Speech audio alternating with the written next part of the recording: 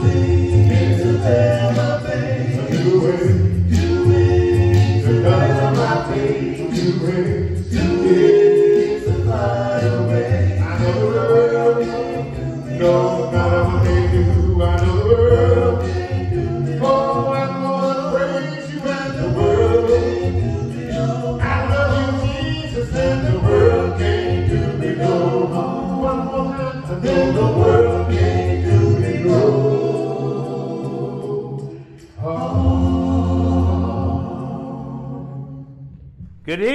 Good evening. Welcome again to Wonderful Wednesday in the Word.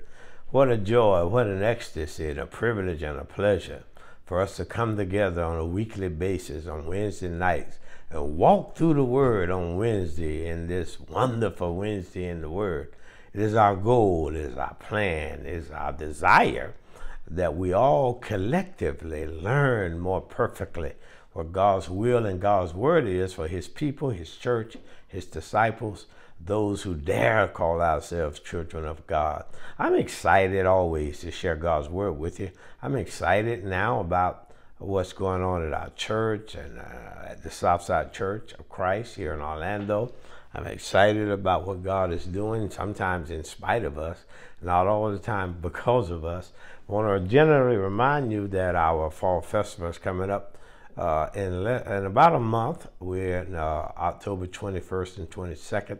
On the 21st, that Saturday, we'll have games and snow cone machines and face painting and game trucks and bounce houses and hamburgers and hot dogs and 360 machines and you name it, we'll have it for our children. And then that Sunday, Andrew Braxton, a great young prognosticator, one of my sons in the gospel, will be coming and share with us from Little Rock, Arkansas, that Sunday morning. That Sunday morning at 9 a.m. We don't do things on Saturday as much anymore as regards to programs, but Sunday morning at 9 a.m. we'll have a skit and a program and some singing, and our young people will be involved. Tammy Birdsong is putting together our program. It's exciting. Please come one, come all. Bring your children, bring your neighbors and your friends. It can be an evangelistic thrust out to the community. So God bless you. We're looking forward to that and all initiatives and endeavors at the Southside Church. Let's continue our exhaustive study on the parables of Jesus. Number 4 tonight. Last week we talked about the 10 virgins. 5 were wise, 5 were foolish. I was in Matthew 25, 1 through 13. Tonight we pick up the second parable. Matthew 25 is nothing but parables of Jesus. This one, the talents, the parable of the talents, Matthew 25, verse 14 through 30. And of course, next week will be the parables of the sheep and the goat. All of them, the whole chapter is consumed with 3 different powerful, palliative parables of our Lord Jesus Christ. The talents, the parable of the talents. God will judge us according to the use of our talents. Now, in this story, a talent was a monetary measurement in the Old Testament. A talent. It was the way a name they used to call a certain amount of money was a talent. It would be tantamount to us saying $1 in the United States of America now. But it is allegorious and analogous to not only money, which the story centers around, but our talent and our skills or our abilities that's given to us by God. Now, he gave them money to illustrate how he's given us skills and ability, and he expects us to grow his money. He expects us to expand the skills and ability and the anointing that he gave each and every one of us. Yes, this money or this treasure, this talent or ability or skills, God has given intelligence and gifts to all of us. All of us have some talent. All of us have some talent. Some have more than others. We need to stop this thing about God is fair, but he's not equal. Okay, God is fair, but he's not equal. He don't bless everybody the same. Some people have more talent than other people. That doesn't have nothing to do with whether God. You got children. You got 3 of them. 1 of them, 2 of them is more talented or gifted or anointed than the other. Don't mean you love them less. Don't mean that you would give them less. Don't mean their inheritance is less. In this story, we see that the Lord gave 3 of his servants different amount of talent, of money. That's what the Lord does with us. Everybody can't handle being wealthy. You wonder why sometimes the Lord didn't make you a multimillionaire? Because you'll go straight to hell. You wouldn't even show up at church. That'd be the last Sunday you show up. Sundays you'll be in Acapulco. You'll be in Turks and Caicos on Sunday. No, the Lord knows what to give, who to give it to. So in the story we find that out, that he does not bless everybody the same, but he wants everybody to cultivate whatever he did give you to mature it and grow it. And, not all of us can teach. Lord knows everybody can't preach. And one of the knocks I've always had on the Lord's church is when I first was at it, it's like everybody can't preach. Everybody can't teach. Everybody don't have the gift. Everybody can't lead singing. Preach, Brother Leonard. Everybody don't not be on the greeting team. It depends on your ability, your skill, your gift, your anointing. Some people, they can clean the church, cut the grass. Some people's gift is to visit sick people, minister like Barnabas was in Acts chapter 4. Some people are encouragers like Barnabas, Acts chapter 4. You're just good at encouragement.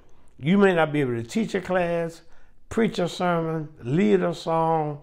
You may not be gifted for leadership, elders or deacons, etc. But all of us can pray and all of us can be a witness for Jesus Christ. So whatever he gave you, there used to be a song, "This little light of mine, I'm going to let it shine. Whatever little light he gave you. And he gave everybody something. He didn't give anybody everything, but he gave everybody something. Amen. So tonight, let's look at our judicial responsibility to use to grow and mature, invest on what the Lord has given us. Quit worrying about what the Lord gave somebody else. One of the church problems, we have church problems, people are always worried about what somebody else is doing instead of being concerned about what you ought to be doing and what I ought to be doing.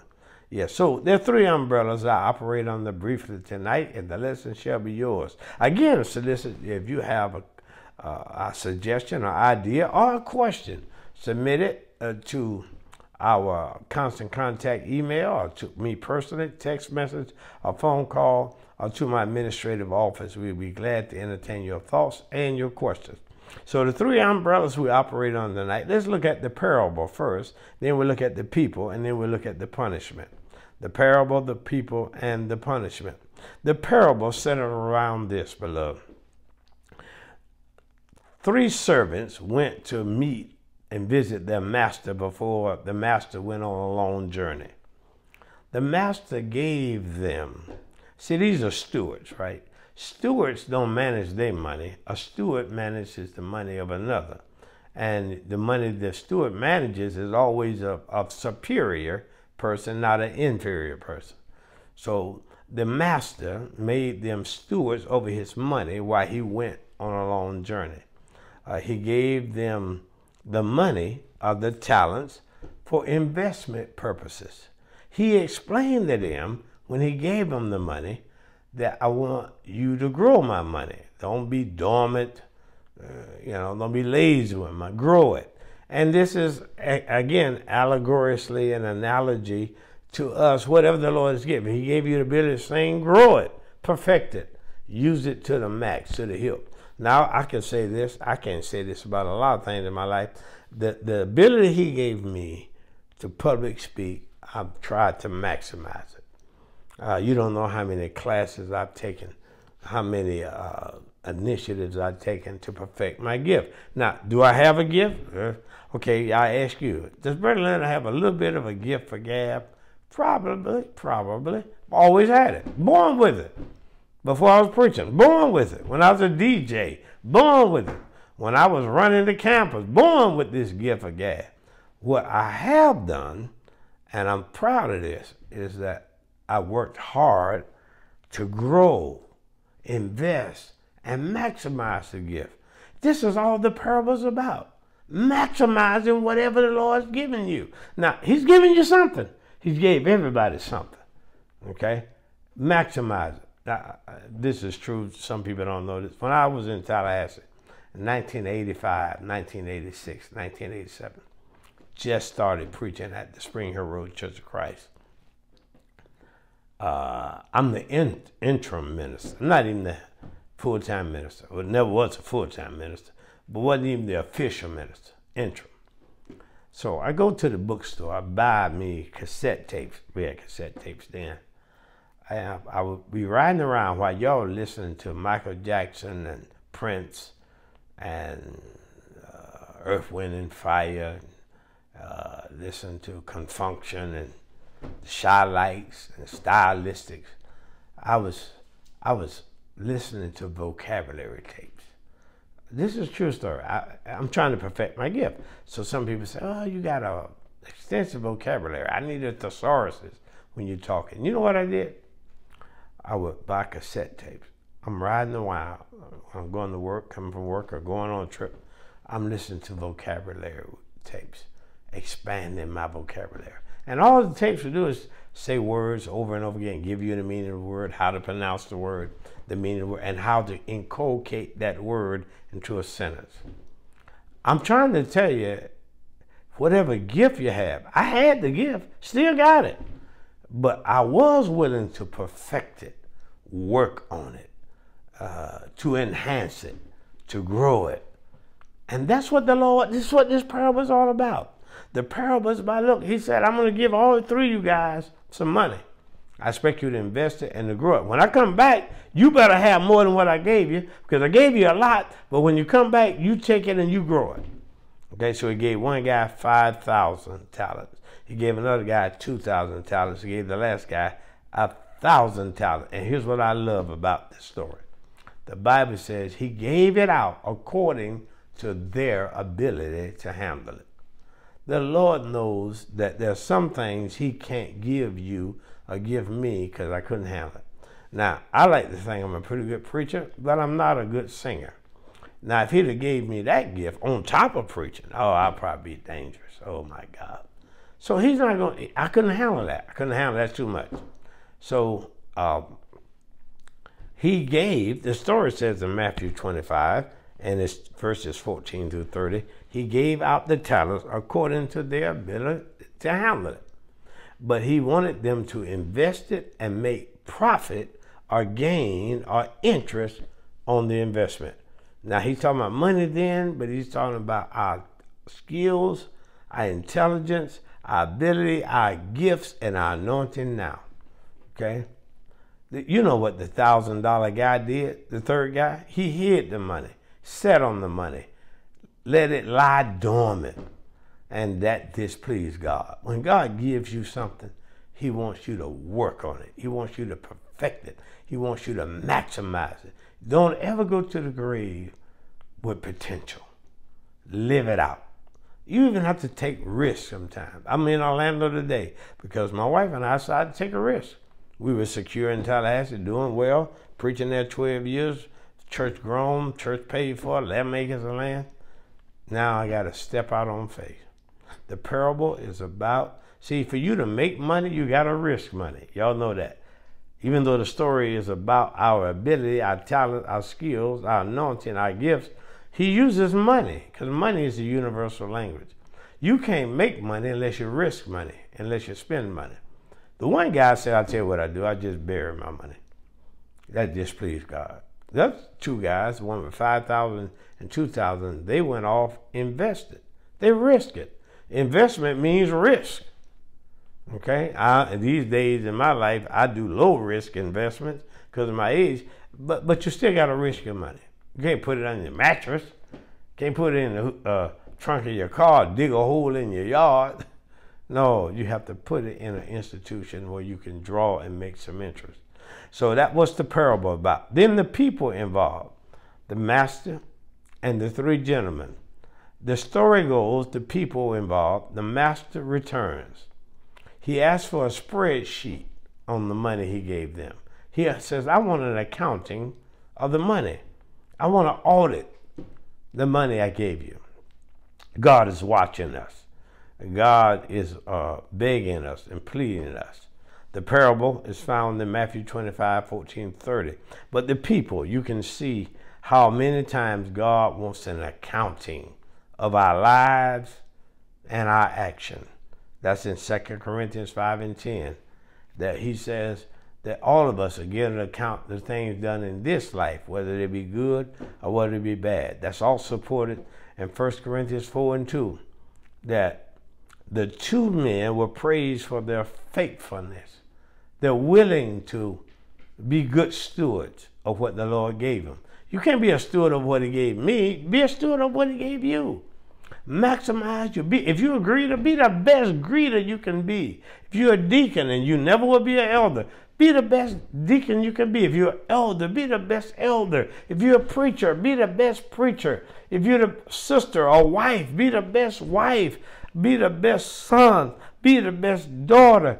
1 Corinthians 4 and 2, the results were God praised the people who are faithful with his gift.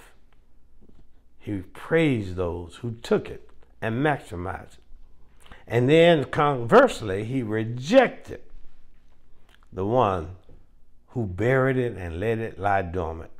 God expects us to use talents and ability to his glory and his honor. The people there are several. The master, that represents God in the story. The three gentlemen represents us. What? Just like last week, are you wise or are you foolish? Just like last week. So are you the one with 5,000, 2,000, and those two went off and grew, and the spreadsheet, the audit looked good? Or are you like the one with the 1,000, and you went off and pouted and buried it, took your ball and went home? And when the Lord returned, he praised the two that took the risk and invested, and he rejected and excoriated the one who buried his gift in the sand. God judges Christians by the use of our time, our talent, and our treasure. If you had to collocate or encapsulate Christians' evaluation sheet before God, your resume before God, what do you do with your time, your talent, and your treasure? Your time, your money, and your ability, your talent. What do you do? Your time, you can't redeem time. You can't buy time, according to Psalms 90 and 12. Your money is tantamount, your treasure. Malachi 3 and 8, the Bible says, would a man rob God? And they asked, oh, how have we robbed you, Lord? He said, in tithes and in offering. Yes, you don't want to rob God. Your time, your talent, and your ability, your skill set. Don't rob God. Don't be in a church and you can sing and you sit there every Sunday and don't say nothing. Yeah, that's in Ecclesiastes 9 and 10. Yes, beloved, we have to always remember and never forget, God judges you on what he gave you. He will never judge you by something he didn't give you. He won't expect from you. I don't expect my 8-year-old grandson to behave like he's 16. I do not expect that. Quit expecting your 21-year-old son or daughter to have as much sense as you have, and you're 47. That's just ridiculous. If your 21-year-old son or daughter have as much sense as you at 47, you probably ain't got much. And you got the advantage of backward looking. You remember when you were 21, but they've never been 47. So don't expect something of people that they don't have. They don't have the wisdom and experience. That's why the Bible said, lay hands suddenly on no man. That's why God don't want a novice in his leadership capacity. Even in the United States, you got to be 35 years old to even run for president. You might be 24 and a brain surgeon, MIT graduate. You might be a biochemist, a lawyer, a doctor, a pharmacist, a principal, all at the same time. But if you're 27 years old, you can't run president, not because you're not intelligent, because you don't have enough experience. Quit expecting something of people that they don't possess. They're not being given. And sometimes this ruins relationship. You, wife, want him to be something he's never been and will never be. You're a 10-gallon woman, but you married a half-pint man. And all he got is a half-pint. He can't give you 10 gallons. He don't have 10 gallons. God don't expect people to behave in a way that what he has not given them. Now, your job is to discern. I need 10 gallons, and he look like he got a pint and a half. No sirski. So what I'm telling you tonight, God judges us about what he gave us in 3 predominant areas: our time, our talent, and our treasure. If he gave you much money, the Bible said, to whom much is given, much is expected. Suffice it to say, whom little is given, little is expected. That's why I love God's monetary giving. So give me 10%. Well, 10% of $1 million is a whole lot more than 10% of 1,000. See, God is fair, but he ain't equal. He ain't equal. He'll give some people $1 million, give some people 1,000. But he wants the same from you. That's what I like about God. And then lastly, we talked about the parable, we talked about the people. Let's look at the punishment. The one gentleman who was lazy, the Bible called him wicked. He was a lazy servant. He knew that the master would demand an account of his money. The master said it before he left, when I come back, I'm going to get a tally. I'm gonna do an audit. He said, I want to see the spreadsheet. He told him that before he left. He knew it. And he still was not acquiesced to the master's request. Now, God's got to do something about that. He took his talent. He took the money from the one who wasted it and gave it to the ones who made great increase. So if you want to know why some people flourish and prosper more than others, he's taking some of yours and giving it to them. He can't trust you with his money. He can't trust you with that ability. He can't trust you with that anointing. He can't trust you with that talent. He can't trust you with that gift. He can't trust you with that ability. So he takes it and gives it to somebody he can't trust. And then you look at people. That's why we come up with that saying, favor ain't fair. Because God is favor. God, well, why he gave you? It's favor. It's just favor. It ain't fair. It's just favor. So if God punished him and cast that servant out into outer darkness. That's what the Bible teaches. Yes, the parable. A master that represent God, 3 men who represent us, and God blessed them according to their ability. Not the same. That's just like us. God, you can't buy some of your children, you might can buy a car, and other one you can't buy them a car. You got to bless them according to their ability to handle what you give them. Okay? So that's the parable. And then people were, in this story, you saw what happened, the inner working of this parable. The master returned. He says, let me see your spreadsheet. 2 of them did well. He praised them. 1 of them buried the talent. And then he, of course, meted out punishment. After he praised the 2, he cast the 1 servant into outer darkness because he was lazy, he was wicked, he was indifferent, he was living in apathy. God wants you and I to give us and give him our time, our talent, and our treasure. Maximize it. It may be a little, maximize it. You may not be as much as somebody else in your eyes or in their eyes. Just do the best you can do. That's what he wants. That's what he expects. And that should be our desire. The parable, the people, and the punishment. That is the parable of the talents. Shall we pray?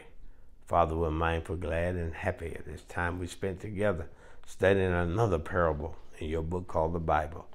Help us to maximize whatever you've given us. Help us to not be jealous and evil and lazy and indifferent. Help us not to live with apathy concerning the gifts you've given us. Help us to do our best at all times. And when we fail, help us to repent and seek your forgiveness.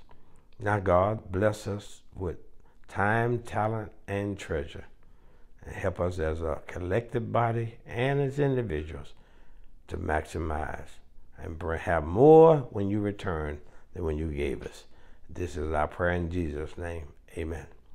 Beloved, be here Sunday morning, Southside Church of Christ, 4701 Raleigh Street, Sunday school at 10 a.m., worship at 11 a.m., classes for all ages. Please be there at 10. And then we worship at 11 promptly. And if you can't make it for whatever reason, live stream with us on Facebook and YouTube. It's an exciting time to be a Christian. It's even more exciting to be at the Southside Church of Christ. Good night. Be blessed. Always remember and never forget the parable of the talents. Good night.